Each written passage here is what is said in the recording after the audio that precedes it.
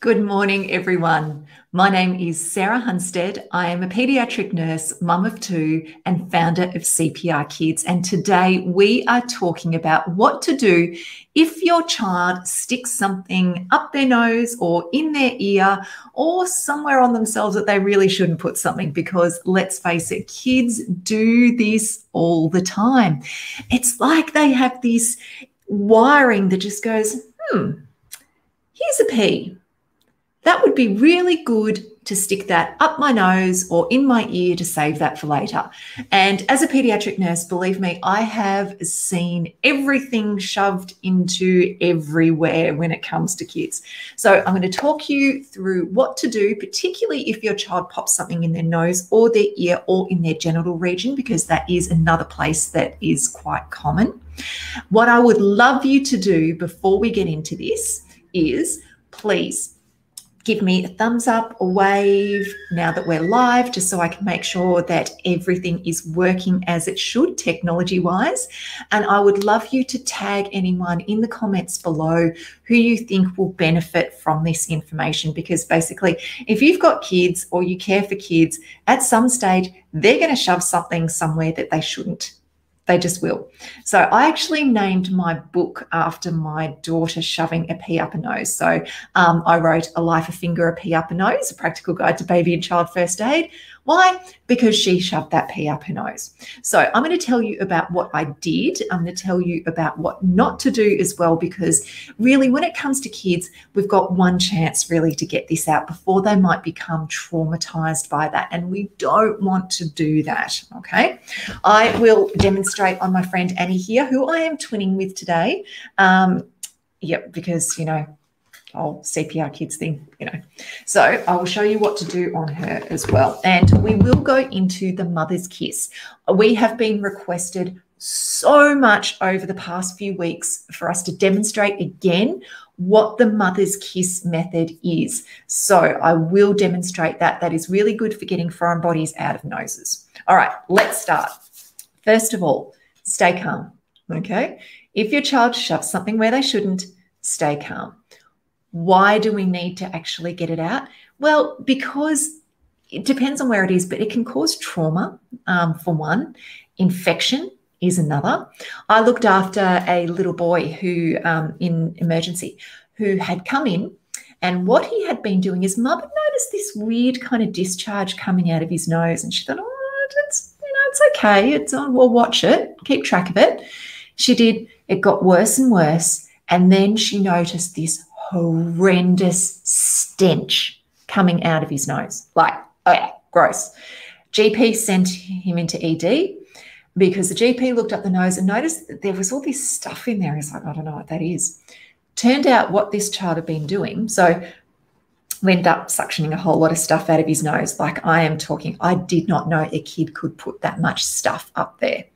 What this child had been doing was picking the foam off the bottom of his car seat, so just kind of the liner part underneath was foam, picking up the foam and sticking it up his nose. Been doing it for weeks. So yeah, it was all festy and infected, gross. We need to get that out. And the other thing is why do we need to get other objects out? For example, they could end up inhaling them further, going down into their airway, causing an obstruction. So that's why we actually do need to get them out. Now, what I do not want you to do, okay, no, is try and use tweezers or, I've had one person who tried to use a skewer to try and get something out of their kid's nose. Please don't do that. Why? Because when you consider the inside of the nose, the inside of the ears and so on, causing trauma is really easy to do, and you don't want to do that. You don't want to end up causing more trauma than what is possibly already there to your child. Okay, so why? Because infection, psychological trauma, because it'll hurt to your kid. So please don't do it, all right? Now, let's start with the ears. If your child puts something in their ear, okay, then what I would encourage, unless it's kind of half poking out and you can easily just use your fingers and go, yep, all done, okay, great. That's not usually how it happens though, okay? So in saying that, I have had my child put half a leaf in her ear and I could easily just pull the leaf out. Lucky, that was good. But most of the time, it's things like popcorn or Play-Doh or beads or peas. You know, think of anything that's small, they will pop that in there. So if you try and use tweezers, things like that, even if you're holding your child down and they move, you're going to do damage to the ear canal, and we don't want that to happen. So if your child sticks something in their ear, that is a trip to the doctors. So if you have a good GP, then off to the GP. If this isn't something that your GP feels comfortable to do, then it's off to the emergency department. Okay. The reason why I say don't try and get it out yourself first is because generally if you hurt your child, if they get held down, they're going to be scared, and then we're not going to be able to do what we need to do in the hospital. Okay. So ways in the hospital that we may get that out, we may use special forceps, we might use suction. There are a few different things that we might do, and we want to try and have your child as relaxed and calm as possible, and that's really important. Okay. So the other thing is don't give them anything to eat or drink, just in case we need to give them some laughing gas, so nitrous oxide, to try and help them be relaxed while we get that out. Or if it's really deep in there, then they may have to go to operating theatres to have it removed, and they'll need a general anaesthetic for that. And so that's why we don't want them to have anything to eat or drink. Okay, so ears can be a bit tricky. So we encourage you, unless it's right there and you can easily grab it, leave it so that we can, you know, try and get that out in the hospital, or your GP can have a go if that's something that they actually feel comfortable to do. Okay, we've talked about ears. Before we get onto the mother's kiss and the nose, because that's the most popular one, I just want to talk about genitals as well. So I have seen kids who have put, for example, I saw a little boy who put a piece of Lego into his foreskin, incredibly painful. Don't try and remove that. Little girls will often put things in their vagina. Please don't worry. This is developmentally normal. Children are just exploring their bodies. It is okay, all right? We do need to try and teach them, don't shove stuff in places that you shouldn't, but don't be angry at them. It is completely developmentally normal for them to be exploring their body, okay? So what we don't want to do is cause any further trauma to the sensitive genital region. What I would like you to do is take your child to, once again, if a GP, I'm just thinking of rural areas and so on, that the GP may be your first port of call, or off to your nearest emergency department. And remember, nothing to eat or drink, just in case they need some of that laughing gas or an operation to get that out, okay? So we've talked about that. Next, let's get on to the noses, the fun part, okay? So with the noses, first of all, you can try the blowing method if your child is able to blow their nose. Now, I had one child who just did not get the concept of blowing their nose until she was about 3 or possibly even 4, probably a bit older. Every time I asked her to blow her nose, she would sniff, just didn't get the whole concept of blowing out, okay? So if you want some good tips on how to teach a child how to blow their nose, go into our video section, because we did a Facebook Live with Dr. Deb Levy recently, and she had some great tips on how to teach a child to blow their nose. So have a look at that one. Now, so what are we doing?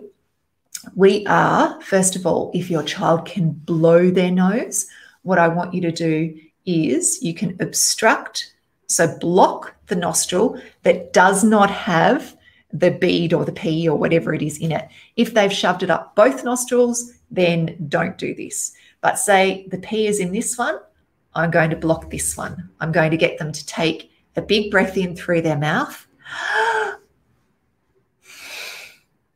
So we get them to blow outwards. So we close their mouth after they've taken that big breath and sniff and blow. Often it'll be a whole lot of mucus. If they're good at blowing their nose, try that a few times, see if it helps. If it's not working, then it might be a trip off to the hospital.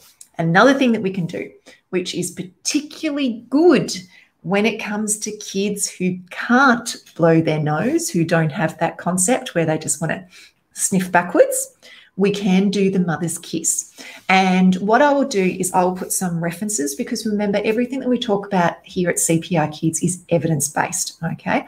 I will put some great references down in the comments below as well, so you can do some reading about the safety of this, because all the evidence does say that this is very safe and effective thing to do in children, okay? Otherwise, I wouldn't be showing you, all right?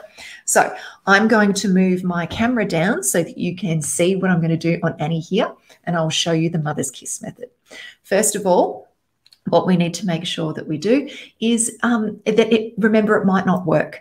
This works particularly well when it's an object that's blocking off the whole nostril, for example, because we want that pressure of the blow of air that we're going to do to try and pop that object out. If, for example, it's a bead that has got a hole through the middle of it and it's positioned in a way that the air goes straight through, it may not help. Okay, so remember, this works particularly well with objects that are hard and really do have almost the whole nostril blocked. Okay, here we go. Now, just move my microphone out of the way here, and we have Annie here. So what we're going to do, I'm going to tilt Annie so you can see her a little bit better. Say Annie has got the P or whatever it is on this side, okay? I am going to block her other nostril, the clear nostril, with my thumb. I'm going to, first of all, before I did this, I explained to her what I was going to do, because we always tell kids what we're going to do first. We always tell them the truth. And I'm going to tell, and part of it is I'm going to tell her I'm going to give her a really big kiss. Okay, so this is what we're going to do. All right, I forgot to say that. Always tell your kids what you're going to do. Don't lie to them, because trust is important. All right, here we go. So blocking that free nostril, and you can do this sitting up. You can do it with them on your lap. I'm just doing this like this so that you can see well what I'm doing. That's all. Now with my mouth, I'm going to put a good seal over her mouth with my lips. And when I do my breath, I'm going to take a nice breath and I'm going to breathe until I feel a little bit of resistance, okay? And then I'm going to, okay? So I'll show you. All right. Block that nostril, my mouth over her mouth. Okay?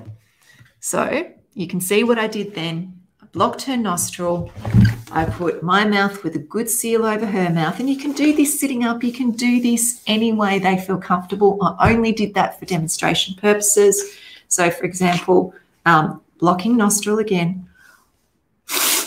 Okay, that's what we're going to do, and hopefully that object has popped out of her nose. Okay, it probably is actually better to do this sitting up rather than lay them down, because I don't know about you, but if somebody was coming at me and I was laying there and, you know, I had something up my nose, and like that would probably freak me out.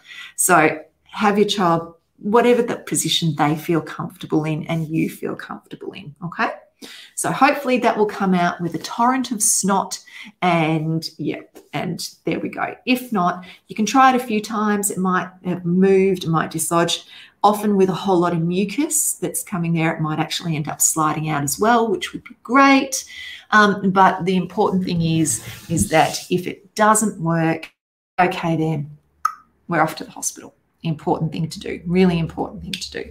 So in summary, when it comes to the ears, unless you can easily just get that out like that leaf that my child did, so which I was very easily able to get out, that's something that we need a medical professional to do, because we can absolutely cause a lot of trauma to the ears. And you may have seen our post on Instagram yesterday as well about cotton buds.